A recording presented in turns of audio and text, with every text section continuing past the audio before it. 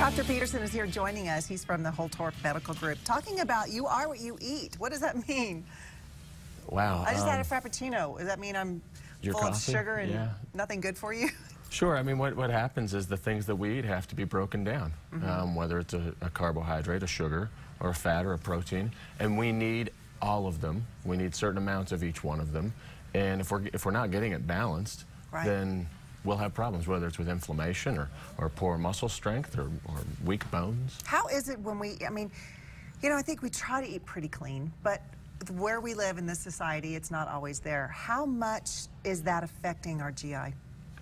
It affects it enormously. Yeah. So our GI tract, it seems simple at first. We put the food in, we absorb the nutrients, we excrete the waste. But there's a lot more to it than that. You know, our digestion starts actually before we even start to eat. When we think about food or we smell food, we start to salivate. And those enzymes from saliva start to break down the food the moment it hits our mouth. We chew. Digestive enzymes, pancreatic enzymes, bile from the liver, all of those things are breaking the food down into now pieces that we can absorb. Another really important thing is the level of acid in our stomach. And I think everybody at one time or another has taken something to lower the acid in their stomach because it hurts. Right, right. But if we lower it constantly, now we can't break down our food like we should, because pepsin, that breaks down some of our food. It doesn't work if the acid's not low enough. And then what happens to the food? It just sits in your stomach? Yeah, it putrefies. There is an enzyme. That's a nice word, isn't it? Yeah, it rots.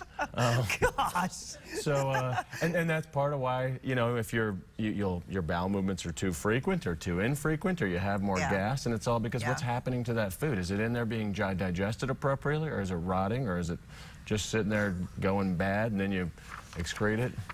So so that's the first part, is you know, all the way to the stomach and the pancreas and stuff.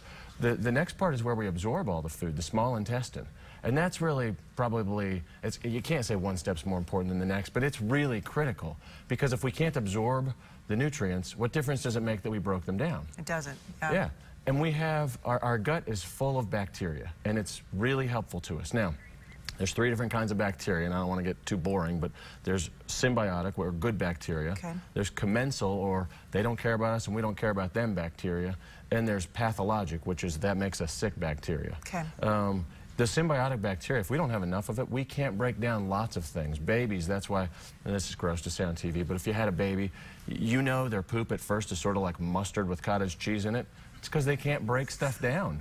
But then after 3 months, after they've put their fingers in their mouth or breastfed or licked their bottle, got all that bacteria in their gut, they're breaking their food down. They're breaking their sugars down, and now they're using them. So do you believe in colonics or cleanses?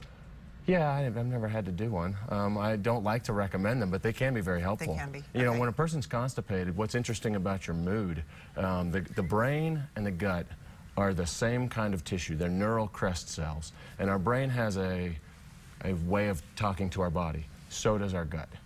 And I think everybody's experienced where they feel nervous about a presentation or something, and their gut gets all messed up, and they, you know, before they go out to play basketball, they got to go to the bathroom because they're going to have diarrhea once, right? Well, that's because the brain and the gut talk back and forth all the time. The neurotransmitters in the brain, dopamine, serotonin, GABA, all those things that help us feel good or excited, the gut makes them too, which is fascinating.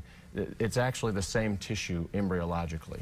So if our gut's not healthy, it sends a signal to the brain that says there's a problem here, and people get depressed or anxious or hyperactive. You know when Grandma used to say, "Oh, Johnny must be constipated because he's acting up."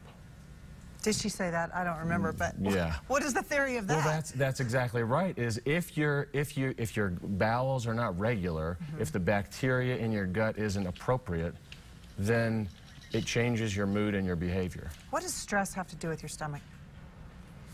Well, the signals go both ways, and so if you're stressed, something's going on that's bothering you, you make less serotonin, and now that serotonin that your gut's supposed to make, a signal is sent that says, we're making less of that, and so now your gut's upset.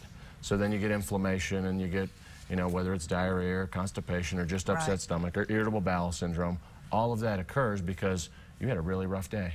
Wow. There's a lot going on.